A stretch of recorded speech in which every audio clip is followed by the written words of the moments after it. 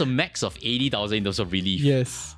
On that point also, so for moms, working moms, maybe I can share also, when you have working mother's child relief, if you have a few kids, you're a high income mom, you will realize you'll hit the 80,000 tax relief very easily. Very quickly, yeah.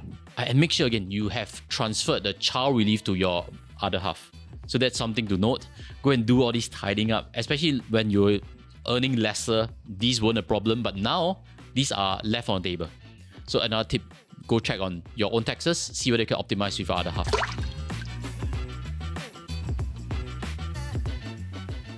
Start by introducing yourself. For everybody that don't know you. Hi everyone, I'm Josh. I run 2 YouTube channels on finance. And actually a side story, I started doing YouTubing to really share more on investing and personal financial tips because my key work is in financial advisory. So I meet customers, I want to acquire customers, and I thought social media is a way to get to know people. And this journey has been 4 years. So now I run 2 YouTube channels, not only just to acquire customers, but really to educate each and everyone that can listen in and benefit a bit. So happy to be here, Reggie. Yeah, finally. I actually tried to cuss you for a while.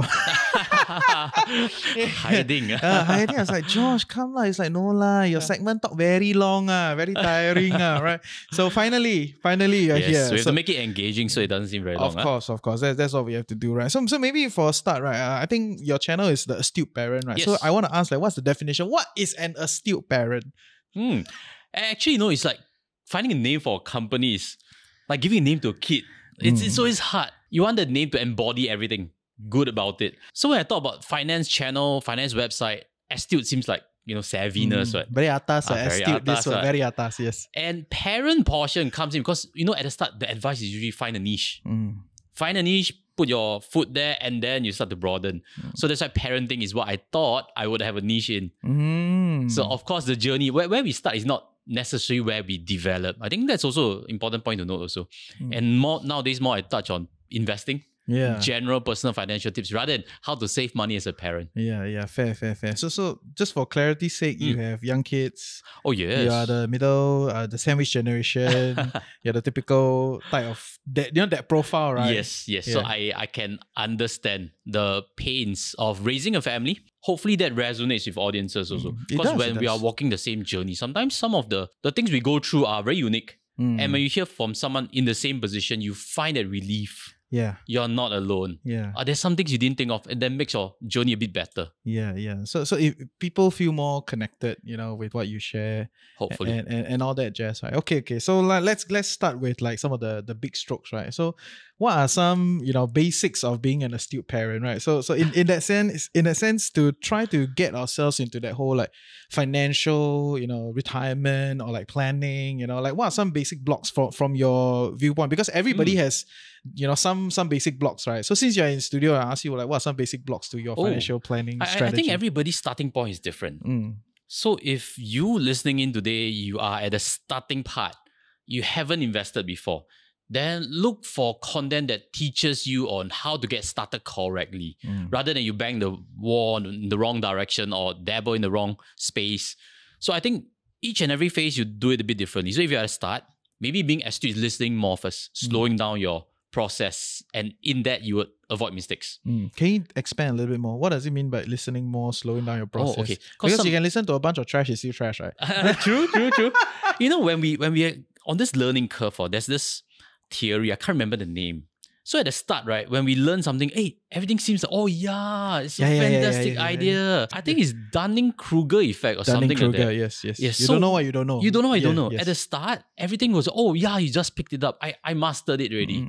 And then you get overconfident too quickly and you just start to pour everything that you have to quickly make that leap. Then little do you know that actually you don't know that much. Because what you have learned is only in a short span of time and only describing in finance or investing a particular market cycle. And then you assume that will reflect your entire 50 years ahead of investing. So that comes about mistakes. You become overconfident. So I mentioned about slowing down. I think it's about realizing what you don't know. That will in turn give you that humility. So how do I validate then? If I don't know what I don't know and I need to realize what I don't know, how do I know what I don't know? That's hard. Maybe the best solution is to really be very strict in terms of how much you can deploy. Like for example, you have an amount. If you're new, don't pour everything in after you've discovered things. Force yourself to space it out over years. At least that's from the investing front. Space it out, space it out, space it out. Force yourself to space it out. And then that's how you avoid mistakes. That's why you give yourself more time to learn what you don't know. Because it's only with time that you uncover. Time tested, right? Yes. Yeah, and try to connect with other people, they have been there, done that, exploring. Yes. It's always a great place to kind of validate through others, right? And, Yes. And yeah, I think it's great. It's great. You kind of do a little bit of that kind of risk management right from the get-go, right? So if that's the case, right, you are a big proponent of DCA, because there's always this divergence between like, should I lump sum in? If let's say today I have 100,000, do I start lump sum, or I already have this money but you should slowly drip it in? Like, where are you on this? Lump sum would seem fancy, right? Yeah, it's like, wow, we make a big swing, a big go splash. guys. Yeah. But big swings, maybe it's for, the experienced hand, if we were to simplify it. So again, if you are at the starting phase of a journey, or not too experienced, maybe not starting but middle phase. Yeah, kind of. I think most of our audience are somewhere in the middle, yes. You would benefit, right? Slowing down. You are not investing to be the world's most successful investor. You are investing to get to financial freedom. So once you understand your goal, you understand that you don't need to swing for fences, especially if you are still new, and you DCA. You slow down that process. Great. I like that clarity. So what is then financial freedom to you? Financial freedom, I did a recent video accounting back on how much I've saved up, how much I've built up. I would encourage each and everyone to look at their own books, because when you go through that audit process, you think back, hey, how much have what kind of mistakes I've made? What kind of things I've done correctly? And you realize that as you go along in this journey, you don't be too fixated. Oh, I need to reach financial freedom, die. Because that number would move, what? If you spend 3,000 a month, there's this formula, 25 times of annual income. If your expenses are 3,000, you will need 900,000 to be defined as financially free. But then if you need 6,000 a month, you realize it's 1.8 million. But again, do you really need 6,000? So the question regards that. So in essence, when you think about financial freedom, don't worry about too big a number. Go at a pace that you like. And again, understand that expenses can change, which will mean your financial freedom number can change. So in other words, to you, there is a definite number to constitute financial freedom, and it's built on your monthly expenses. Yes, that will be the minimum. Okay. Your core expenses that you die will need to have.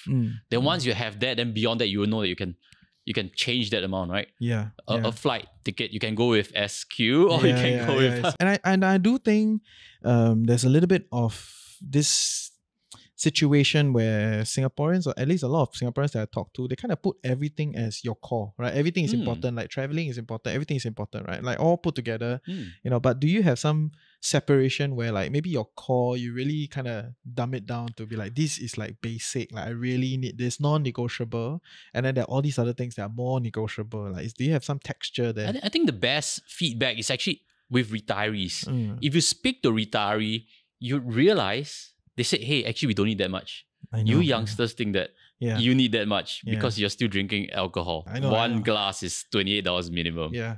Okay, I'm gonna do an open casting call here. Right? If you're tuning in, or your parents, are very opinionated, and they would like to talk about it, come on the show. We are hoping to do more of talking to retirees so that we can kind of expound on the opacity, right? Because now it's very opaque, right? All the coverage around retirees is Merdeka generation, like they very chialat, need help, like that, right? Yes, so all the correct. coverage is very negative, but I think, like what you say, right? Actually talk to a retiree, they do give you a little bit more clarity there. Yeah, so they would reflect what they've actually quite happily cut down on. And you realize that through these stories, that a lot of things we build up in our working years, we are quite willing to give them up. And that will reduce the expenses number. Can you give us some examples before we get the retiree to come in? you share some of the things that you would happily cut off. I think in terms of dining, maybe that's an easy place. Very relatable place. When we are in our working years, we don't have time. We grab food in, we spend for convenience and service and stuff. And when you get the retiree phase, you're quite happy to walk to find your favorite food because you have time. So your time is spent finding things you like, and you need not pay for service. Every little bit counts. And you realize that through food, you can shave off 50%. And that snowball starts from there. You were talking about like you did an audit of yourself, right? So barring our audience going to your channel to watch it, which of course you should, like where are you now? Today at 39, what is your audit? What are your numbers? Like, just give us a bit of color. This whole exercise is to really see where I'm at also, as well as mistakes. So the end figure really doesn't matter too much. So don't hear the end figure and you get either annoyed or you get jealous or you think it's too little. Don't go in that direction. So I'm kind of at this phase whereby I think it should be enough. Because as I mentioned, you can cut back down very easily. A lot of it, I'm still spending that can be cut back on. So I'm at this phase where I'm working for the next generation. A lot of the motivation is not, I have enough already, then chill. It's really to set an example to my kids. Can you build something? Daddy's working hard. Daddy has some, and I'm not chilling because work ethic is what I want to impart to you. I can't be teaching work ethic and then I have enough, then I'm playing games. Isn't that way? So I'm building is for the future. And there should be enough already. I'm not too worried about that. Okay, so what's the magic number? What's the magic number? Now it's about 1.7 in net worth. Great. It's okay. It's okay. Yeah. That includes house also, where you can't consume it. But then that shows me at least a direction, a path. And where I can get to, I think I roughly have in mind.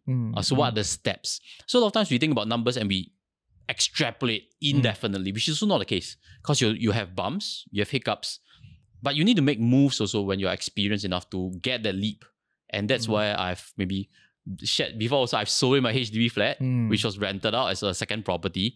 And that is in itself a move that I plan to have changes in the coming years ahead. What other interesting moves that you're going to do? One good move is to... it's good enough. Okay. You're swinging too wildly. Fair. But that in itself attracted a lot of criticism. Oh, why? Yeah, because most people think, hey, HDB, great, well, you're claiming so much in rent. Why would you sell HDB flat to invest? Especially in Singapore markets where many deem it to be out of flavor, out of touch. You're much better if property prices appreciating as well as rental income. So that in itself is very contrarian in approach.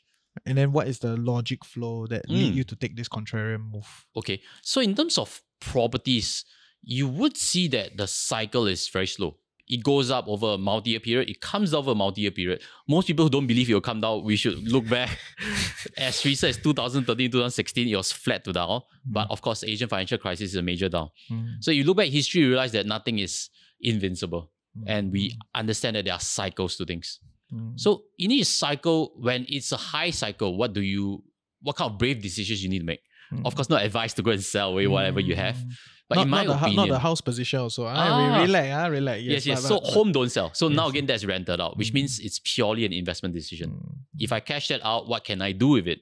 And a lot of the thought processes are regarding how to deploy the capital differently. Can we exit at a high?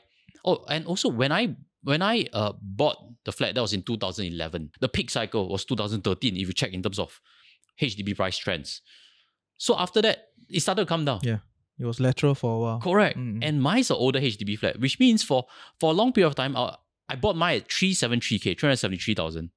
And for a long period, my neighbors were trading around 300,000. And people say, oh, old flat, that's why confirm decay under zero. Also not true. So 300,000, I had to bite the bullet, hold on to it, and therefore exit in a high market.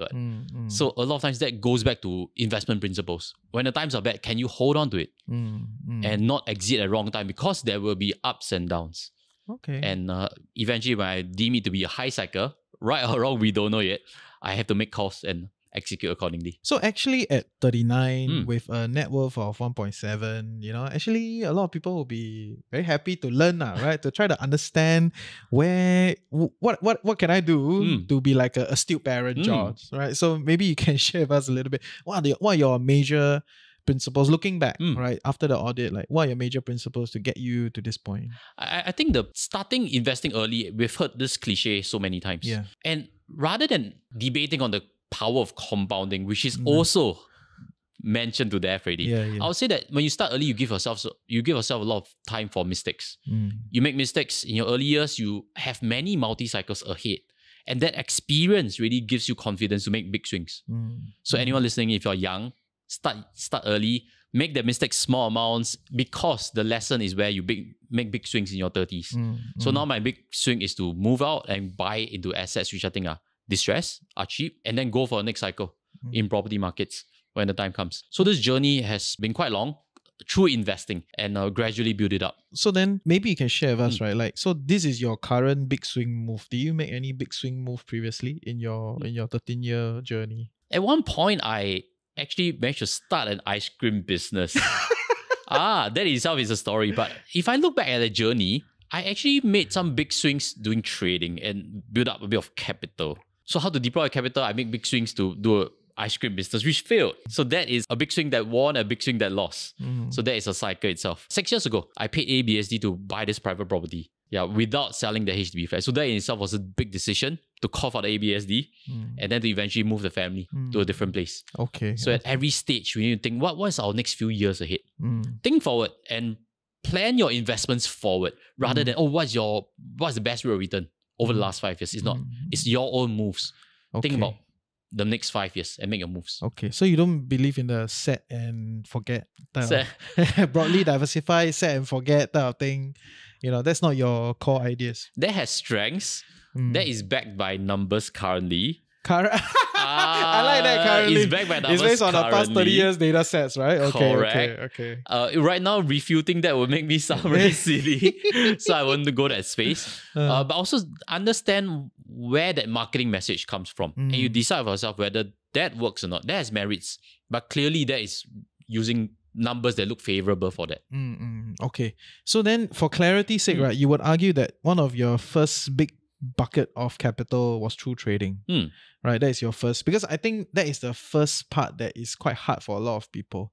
Especially, you know, like you work, you know, like a day job, like day-to-day type of situation. If you're working professional, you know, if you're very heng, you squeeze into a good sector, great, good on you, right? But for many other people, you know, getting that first bucket is... I definitely don't advocate for trading because after that part, there's also losses in trading itself. So it doesn't mean that it's a permanent one-directional gain. Great. So, but I'm more focused on that. That was a lesson that, if you do this, there are lucky wins, they're big, but after that, there are also big losses.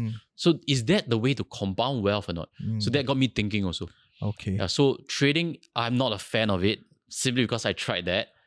And right now, I'm just investing for a long term. Okay. That is the approach that I do. Whether it's real estate or whether it's in stocks, that is the thing I believe in now. But you did make your first bucket from trading. Yes. Okay, yeah. Which is fine, right? Because it's just adding color. But that still comes with, you need to start working early, you still need to start saving early. Okay. Swings like that gives you that amount. Yeah. But again, what you do with it, was it lost subsequently? Can it be replicated over the next 10, 20 years? I think that's the harder question. Okay, fair. And I think the replication part is important because that is the basis of compounding, right? You must repeat and repeat. So sometimes you have a good win, you have a good year, you know, then you cannot repeat this, right? Because it cycles down and all sorts of weird shit, right? Then it becomes very hard. It's like if you buy a lottery and you win, okay, then you great, think, you have a good sensing of where the numbers are. But actually that is, you got that lucky break. Then you realize you can't replicate that. Then that definitely is not a matter to grow wealth. Okay, fair. I agree, right? So just for clarity, right? Because I think a lot of the discussion was like investing. Right? So I just want to get your assumption. Is it a must to invest if you want to retire early? Absolutely. Retiring early requires you to invest. But actually the bigger question is it a must to retire early? Okay, that is a different question. Not everybody needs to retire because there are sacrifices to make in that journey. You need to be more thrifty than usual. You need to develop the investing part because that allows you to generate income. Retire means you need to have other sources of income, correct? Because your active income shrinks. Your investment income needs to go up. Whether you're in real estate or in investing into financial assets, you need to know that thing very well to have a good sensing.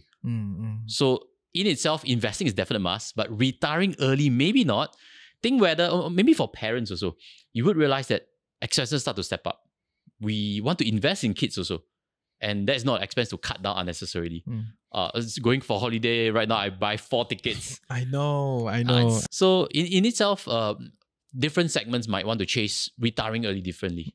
And although we kind of put it on a pedestal, maybe it's not. Maybe it's not such a big deal after all. I understand what you're saying, right? Because I think recently there's a bit of a trend to reverse this like retire early thing. Now people are like, maybe there are different ways to look at this, blah, blah, blah, right? So I kind of get it. And I like that you talk about the sacrifices because I think a lot of time it's too sensational. We don't realize that, okay, in other words, you're sacrificing the experiences now, right? You're cutting at some level, cutting back on like what you can do now, right? Hoping that you can expedite this process, or not hoping, targeting to expedite this process and hoping that at the end, there's a rainbow at the end of the tunnel, right? Exactly. So at this point, maybe I can advocate, we should have kids. I mean, I've seen so many couples where they worry about kid costs. I know, and, I know. That shouldn't be in the picture too much. So Okay, so there is the thought process is the general thought process of people that are not having kids. I mean, I don't have kids, but a lot of my friends that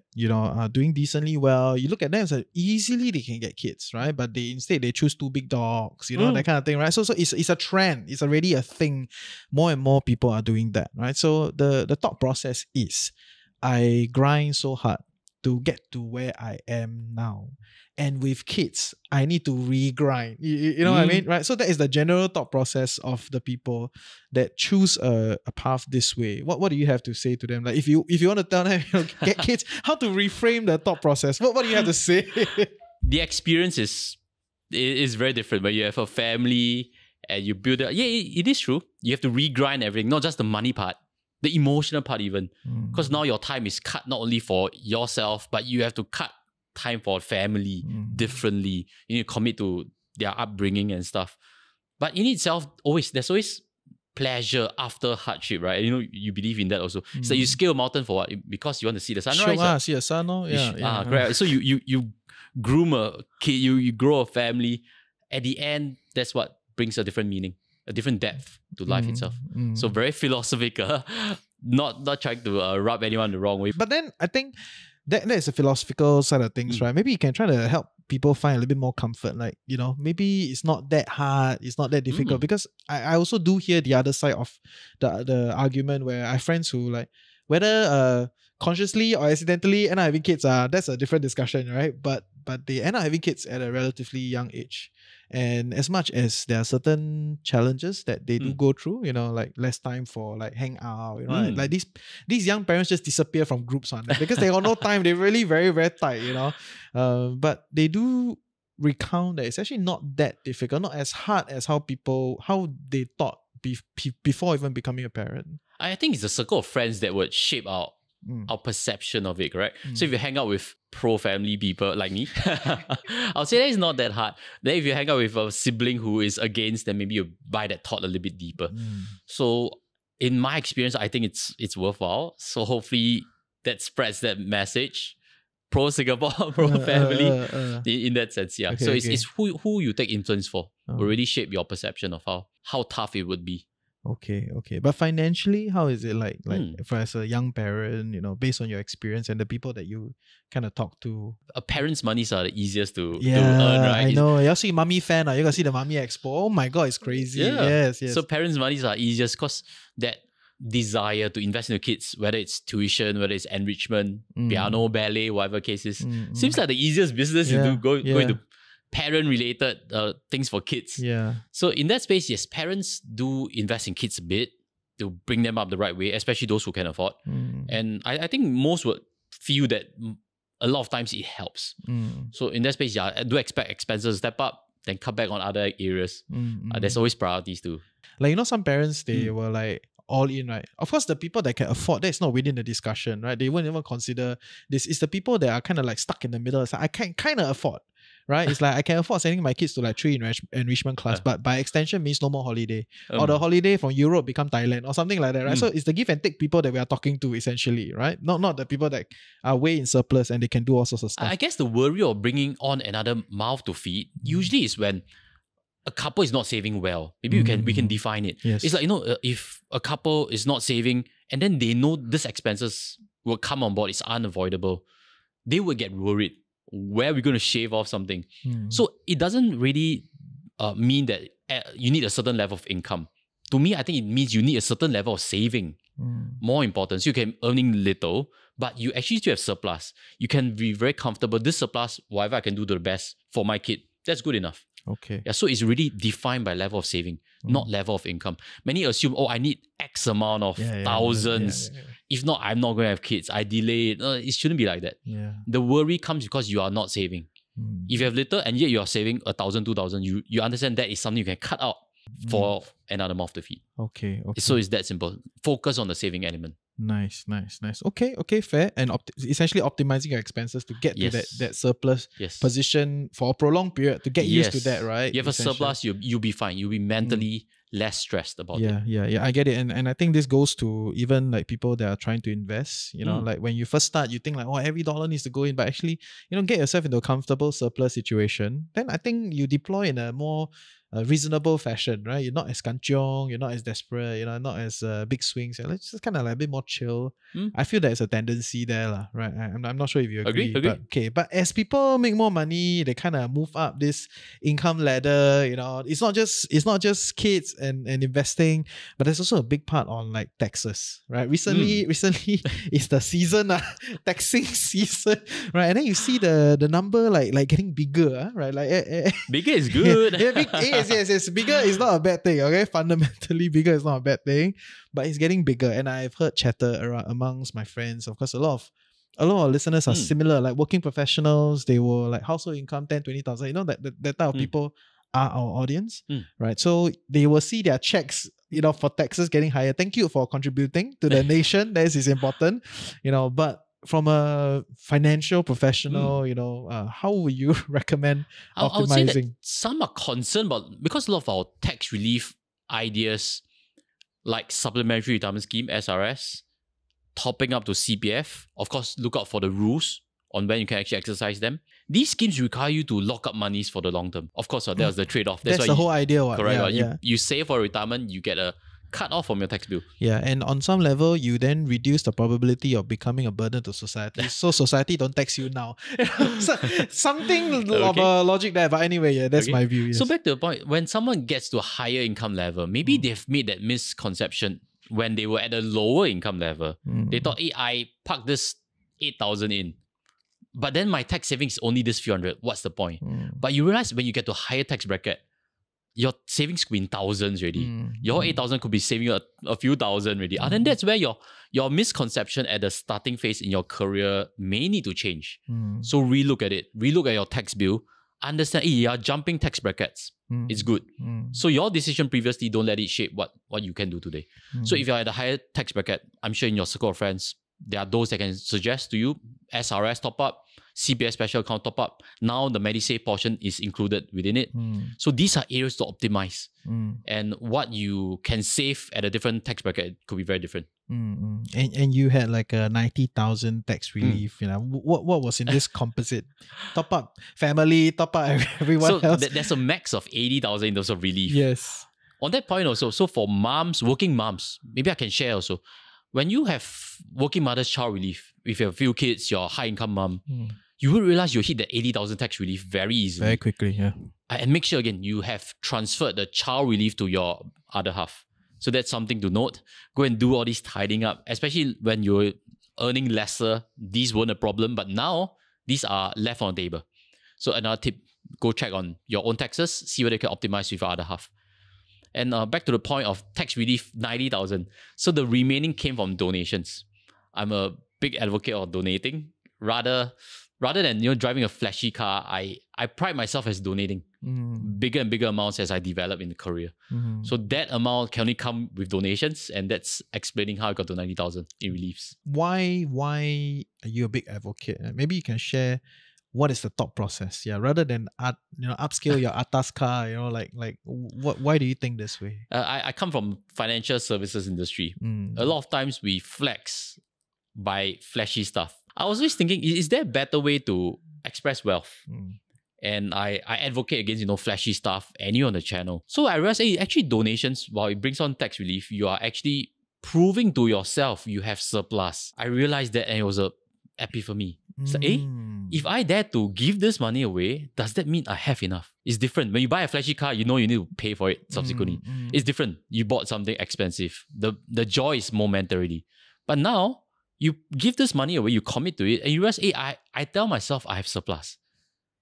It's a proof to yourself. You're not proving to anyone. You're proving to yourself. It's magical.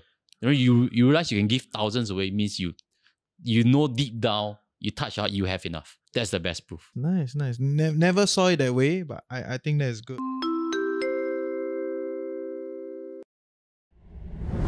Hey, welcome to the Financial Coconut Podcast Network. I'm your host, Reggie, aka your Chief Financial Coconut. And if you're loving what we're creating here, like, share, subscribe, share with your loved ones, comment in the comment section below. And yeah, we'll see you for great content on Chills with TFC.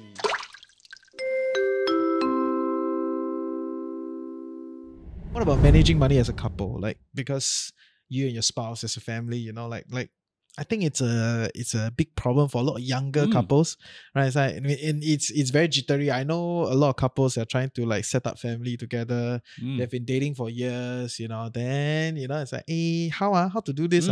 Then the classic answer is communicate. Very annoying one, right? It's like, of course I know communicate. Of course I know balance enough, right? Like, but how do you do it? Like, what is your own way to kind of go? But my way may not be what the audience's way is. It's just about sharing. My wife happens to be someone who, anyway, if I'm this space and I don't know what I'm doing, then then we have a problem already. Yeah. So let's assume that you are not too much into finance. You listening in, the usual advice: communicate, which we shouldn't touch on anymore.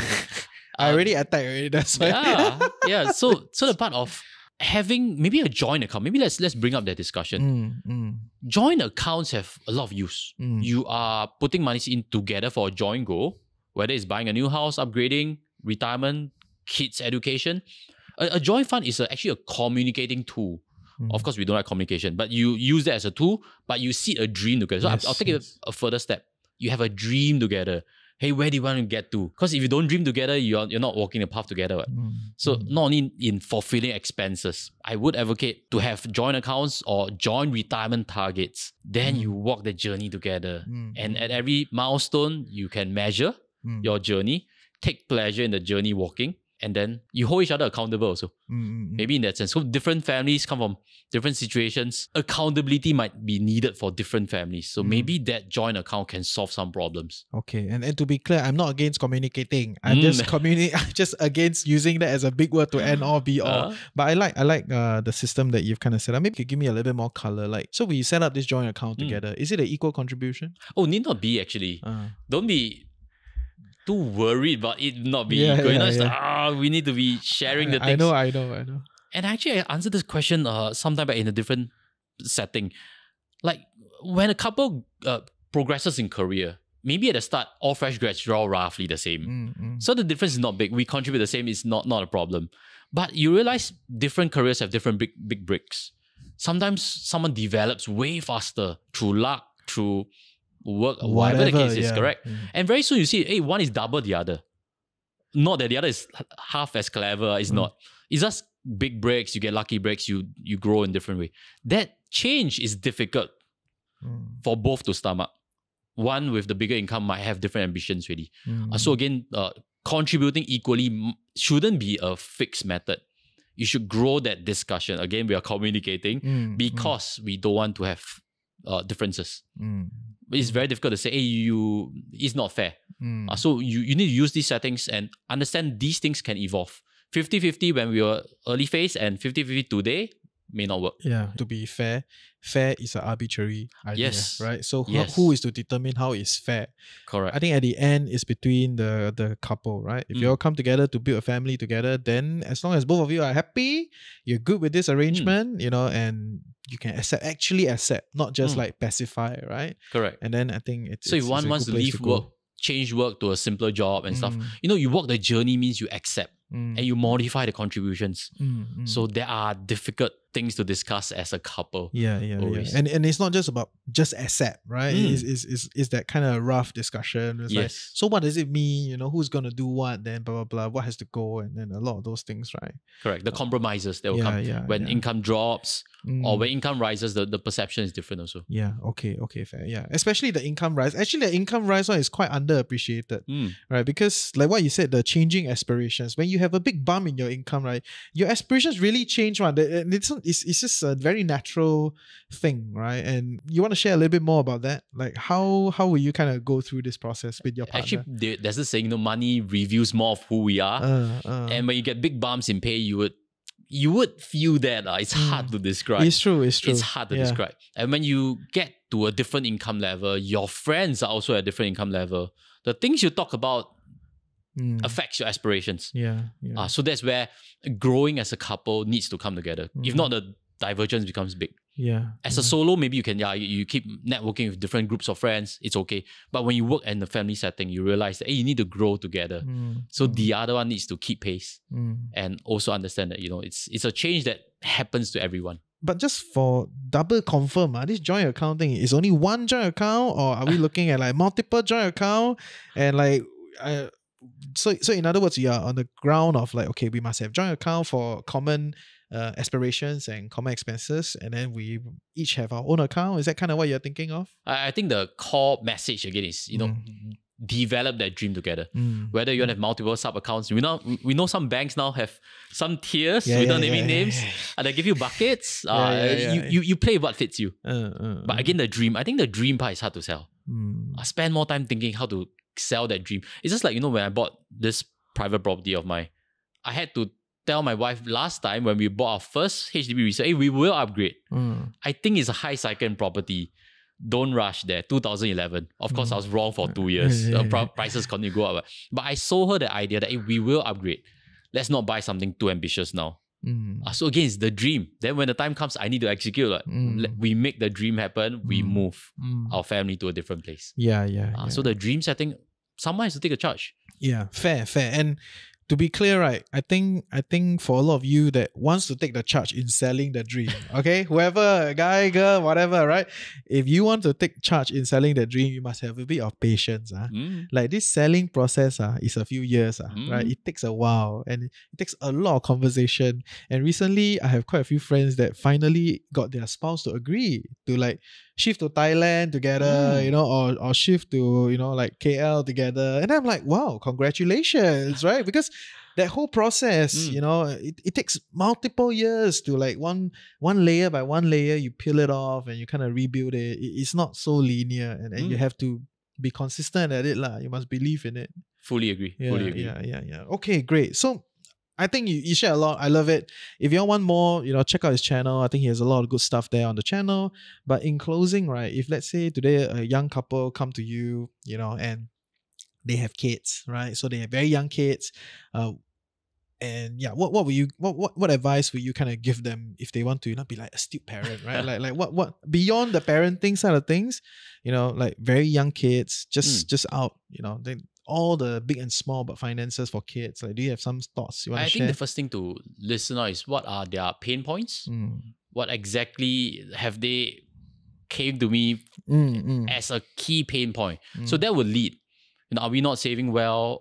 What is the real pain point? So different young couples have different pain points now. If the pain point is we are not saving enough, then do a clear audit. Where are expenses going? Or are expectations to committing to kids childcare enrichment too excessive or not? That's why there's not enough saving as they're trying to save. So everybody's pain point is different. And let's work on the pain point first. But I guess one of the few key pain points would be we're not saving enough. We don't know where to upgrade to. We don't have an aligned dream. One wants to go here, the other wants to stay put. Also seen before. Yeah. So communicating part also. Hey, why should we move or why should we not move? So again, goals and dreams differ. Communication part, although it's hard to say as a big stroke. But again, that's where I would say a young couple needs to identify what are the pain points. And from there, we can find solutions. Okay. Then if I give you a more specific scenario, right, where we as a young couple, we come to you and say, okay, we want to engineer financial success for our kids. Right? So they're very young and we want to make sure that by the time they grow up, right, settle already, everything's sweet, right? And it's not that we're not struggling, like we're doing fine. We have surpluses to play around with. What should I do? Kids sweet, that part is a nice dream to have. I think it's a dream for a lot of young parents. Yes. Yeah, especially the middle upper class working professionals, household income add together 15,000-20,000 one. They really entertain these ideas. So are they enough or not? Yeah. The two of them. I think two of them is enough. Two of them enough. Yeah. So then now donate more. But engineering like true train program for the kid. Kid no need stress, I mean, I'm not saying it's definitely a good thing, but just putting out a scenario. Actually, on that point, kid no need stress, I kind of disagree with the part. So it's like, if you interview Warren Buffett or whatever case is, they are not leaving too much for kids. On that train, I also don't contribute to kids' CPF. Because some of the previous years' suggestions, hey, why not pump money to CPF? Yes. They can become millionaires in future. Yes. I kind of didn't go that direction. Even though maybe I have enough, I donated away. But also I think kids' part is the letting them understand investing cannot be we spoon feed that. Maybe that's a different perspective. That's why I was reluctant to pump monies to them in a CPF setting whereby it's guaranteed. I rather give them a capital and then they make mistakes and figure it out. Yeah, so on that front, I'm not supportive of giving kids the entire ticket. Spend it on, giving them the chance to make mistakes. Hopefully, you'll deliver way better value. Nice. So essentially, Josh say no to trust fund babies. Oh, no. Say no to trust fund babies. But build it yourself. Woohoo! Okay. Thank you for your time. Lovely. Check out his channel. I think he shared a lot of good stuff, and we'll see you next week. Bye. Bye.